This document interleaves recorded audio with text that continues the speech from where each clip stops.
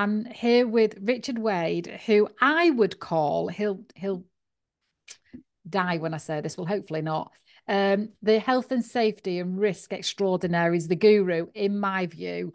Who said something about you don't drink anymore. No, I don't know. And so what, if I may, I mean, I'm Right. 16, I call it 16 years sober. Um, what was Ah, your reason for not drinking interesting. and I'm how glad is you life? mentioned that. Well, this is all linked in. So it goes back to this fella, Chris Kirk, actually. So the first networking event in the Gen D was a couple of years ago. That was the first one actually at the Bristol Football Stadium. We all pitched up, say hundreds of people. It was brilliant. What a fan. It was really good. Loads of light. Let's come back to the agenda and mention what that's about, because it's really important actually. Please. And anyway, so I'm down at this event, at a fantastic event, all these workshops and people getting helped with housing, mental health issues, job searching, CVs, you name it. It's all about helping people who need help and signposting. That all finished. That was a brilliant day. And then we all go down the pub, go to the Weatherspoons. And I'm drinking my Guinness and I'm getting a little bit tipsy, and everyone's getting tipsy, but not Chris Kurt. And my brain collared that. But he was still having a great time. He was still yakking away. And later on in the evening, we're all drunk, but not Chris Kirk, but he's still having a great time. And I'd noticed, I thought, that's really weird. He's an ex-commando, a bootneck, a Royal Marine commando. And he's sitting there with his flipping orange juice and a little umbrella in it or whatever. We didn't have an umbrella in it, but Not in Weatherspoons, it didn't. and that just struck me as quite odd. Anyway, I remember a little while later, I didn't say anything at all, but it had been logged in my memory bank there. And a little while later, we're having some kind of conversation via LinkedIn, and I mentioned it in a message. Oh, I noticed you weren't drinking. I never drink. Never seen the point of it. And that really got me interested. I thought, hang on a minute.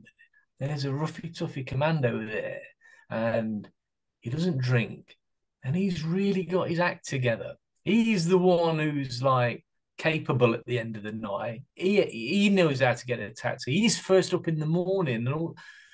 I thought that's quite anyway. So I started reading book. Now I did. I was drinking quite a bit. I used to love my Guinness and red wine. Oh, I love it. I was a professional drinker for 40 years, Lisa. I'm telling you, and I was good. I should have got a medal. Instead, I got a headache and big fat cheeks. Anyway, I started reading loads of literature, quit lit as they call it, and I started following people on podcasts, and I really started getting an interest in it. I thought, oh, there's something in this. So with my life, regular drinking, and I mean regular, every night I'd have a glass of wine or two, and at the weekends I'd have a good old skinful of Guinness. So I really got thinking about how am I present, how am I showing up for the world with my family and my business. And the truth of the matter was, I was showing up tired, bloated, and not really on top of my game. That was the truth of the matter. And so I thought, well, you're nearly 60 now. And if you can't, in fact, funny, I'm 59 in 2 weeks' time. So, but I'm nearly 60. That's all I think. I'll get me on my pension when I'm 60. So I've got something to look forward to. So I'm thinking to myself, you're nearly 60 now. So you can carry on having a couple of glasses of wine a night and plenty of Guinness at the weekend. And the outcome ain't going to be you're going to wake up with a six pack and a 10-minute run. Or the outcome is you're going to get bigger and bigger and bigger and lazier, and you might have a heart attack. Oh, right. So I had some really serious talking to myself. So I decided, right, well, why don't you stop drinking for a little while and see how you feel? And so I did that. Let me go to, while we're talking, I'm going to go to I've got an app on my phone, by the way. Yeah. And so I started just to see how I would feel by not drinking. So in the first week, I felt awful. I couldn't sleep. I had night sweats, and I thought, "Oh, this is horrendous. I'm even more tired now, and I haven't even got a hangover." So it was horrible. And I get to the end of the month, and I'm starting to feel. There was an epiphany. I woke up one morning and I went, "Wow." Well, you probably know because you. I went, "That's what it's like to sleep properly." Then Mm. I'd had this sleep of a baby. And I woke up and I felt so fresh and energized. I thought, wow, this is nice. So I kept it going. And then I started exercising. And then real change in my life started to happen. I found on a Saturday, instead of wanting to do this, that, and the other, and go and have a couple of pints in my club, I'd be playing basketball with my boy Lewis. Or Mm. would be off. I live near a beach. I could be down the beach. I could be kicking a ball.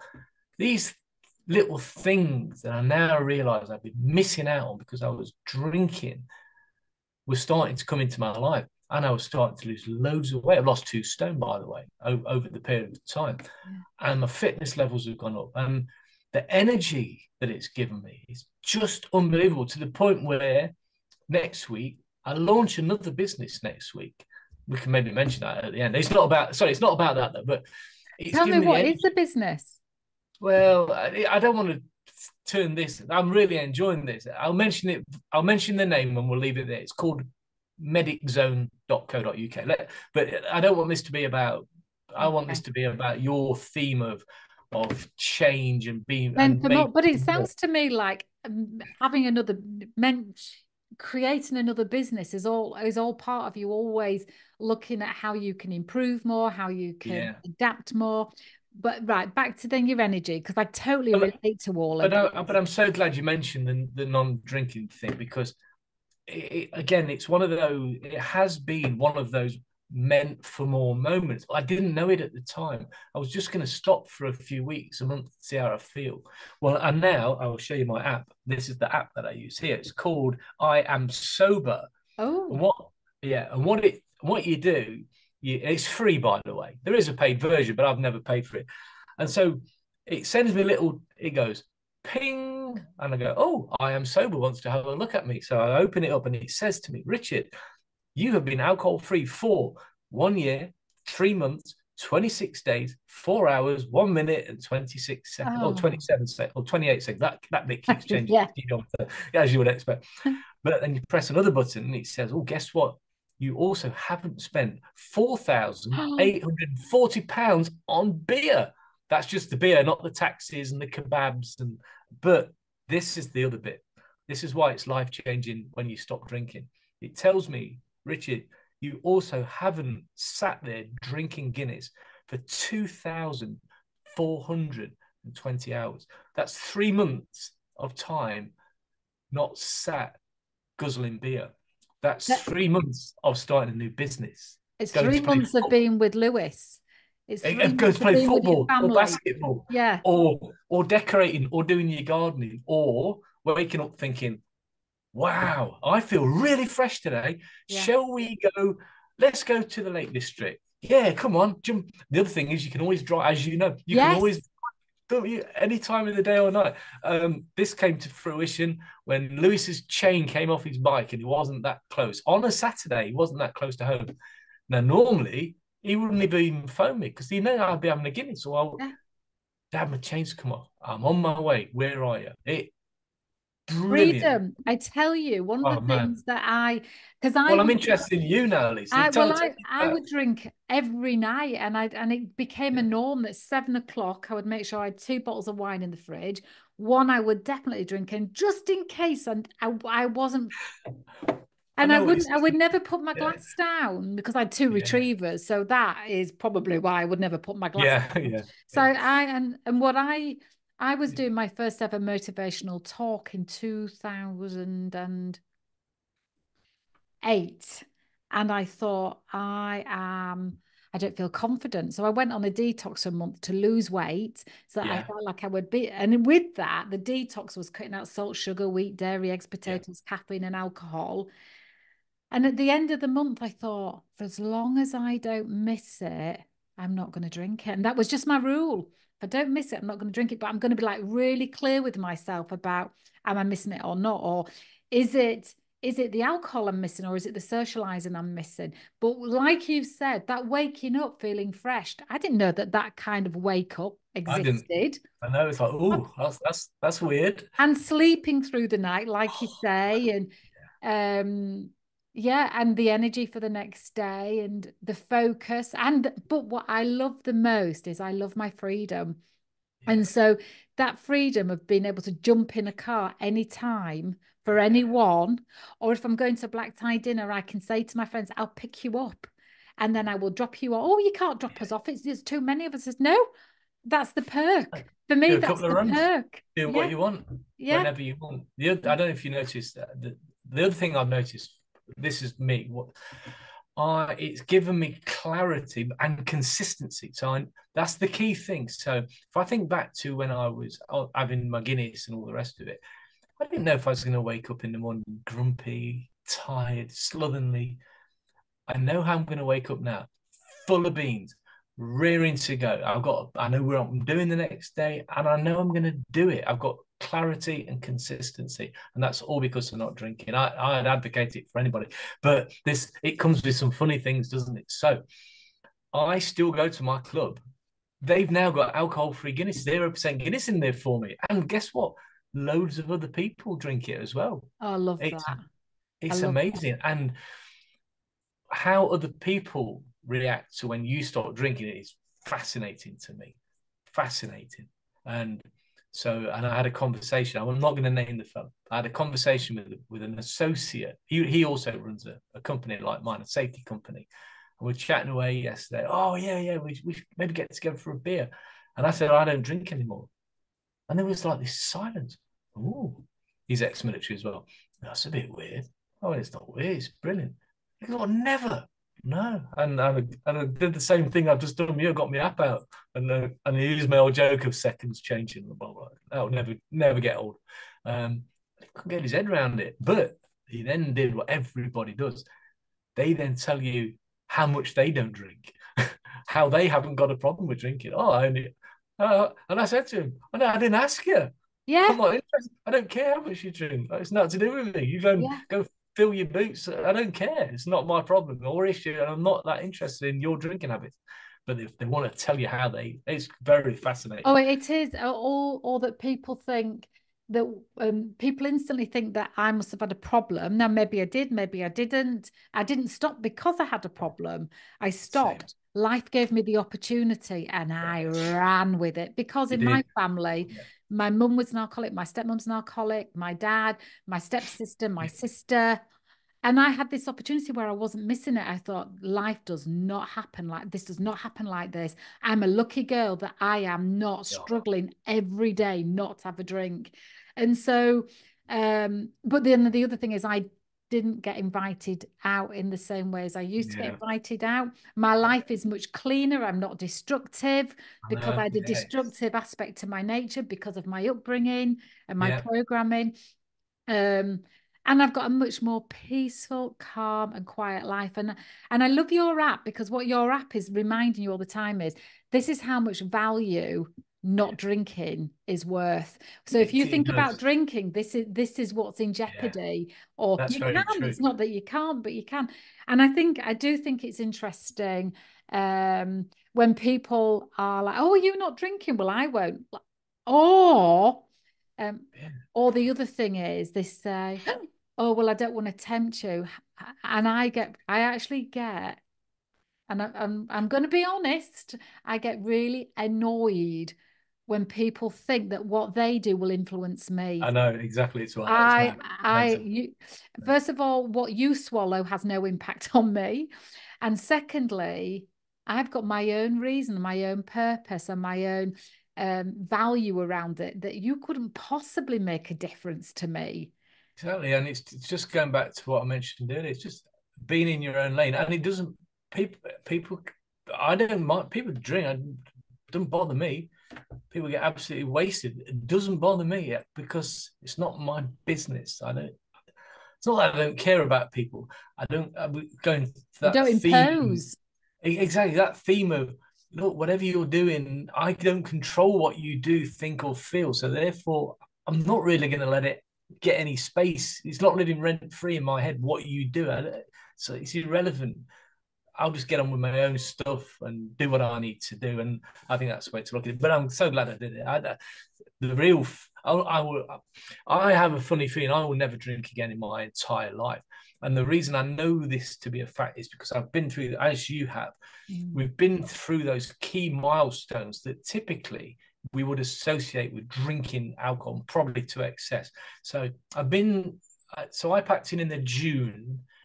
In the August, guess what? Holiday in France. Oh, before that was red wine, cheese, and beer time.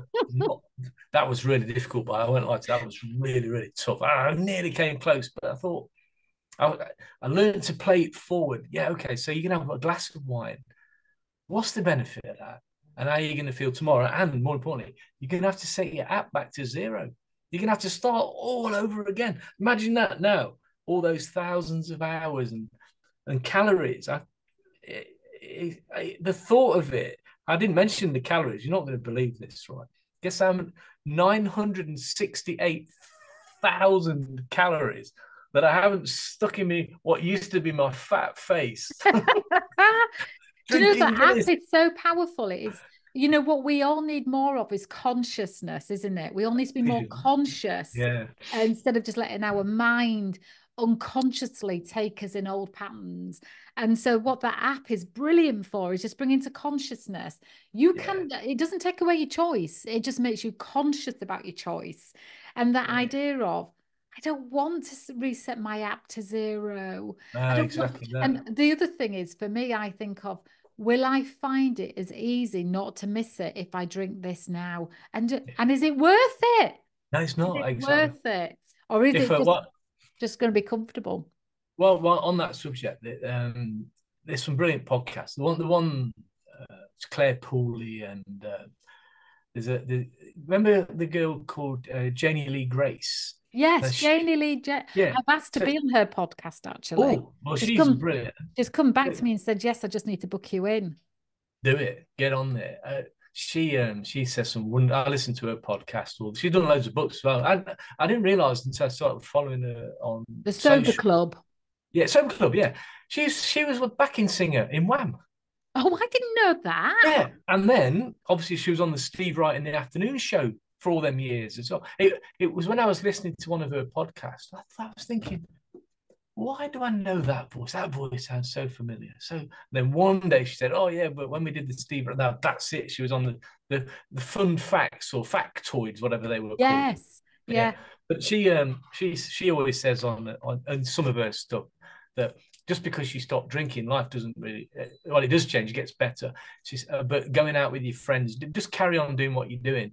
Don't change the recipe, just change the ingredient. Yes, that's a brilliant take away the booze and put in a 0% Guinness or whatever, and you still have the same amount of fun, but it's even more fun. It's just so much more fun. So I know now, and I still go and drop in the club, not that often, I must add.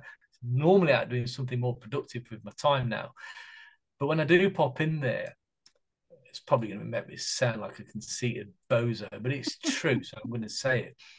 As I'm entering the door, I know where they're going to be, and I know who's going to be hungover and drunk, talking the same stuff they were talking last Saturday. So I'll pop in and say hi and have a little chat, and then I get abuse from one of the guys. I won't name him. I won't even name what he does because everyone will know who it is.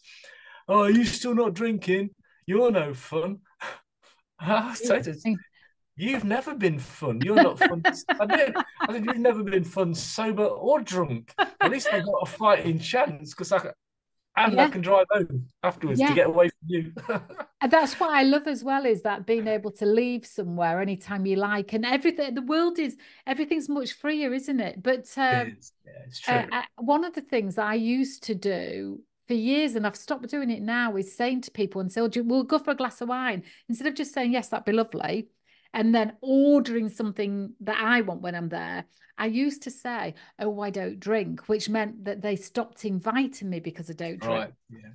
So now I think everybody knows I don't drink because I bloody told them.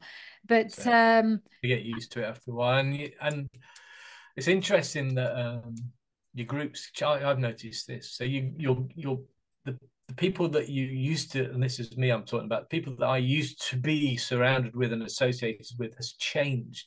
And Mm. your true friends, they're around. What's the saying? Um, those that matter don't mind, and those that mind don't Don't matter. matter. Oh, it's so true. Exactly. So I find myself operating in a different way now. But boy, oh boy, it's so much better. I remember when I was at, and this is for anybody that's thinking that they might want to stop, I guess. So I was away on holiday. It was more of it was at Juicy Mountain, which is a juicing retreat. And so everybody had gone. They were like saying, "Oh, I can't wait to have a glass of wine." And somebody else was saying, "Oh, I might try and give it up for a month." And I would say, "Well, I've done it and it's easy." What they would then do that I think would trip them up is they start thinking, well, I've got to drink because I'm at that wedding, or I'm going to that and I can't imagine Yeah, not drinking. That'll be really hard. So they started future projecting difficulty. setting the failure. It's that Yeah, mindset again, isn't yeah. it? Instead of just Planning. thinking, I'm just going to be in the now. I'm just going to go and be in the now.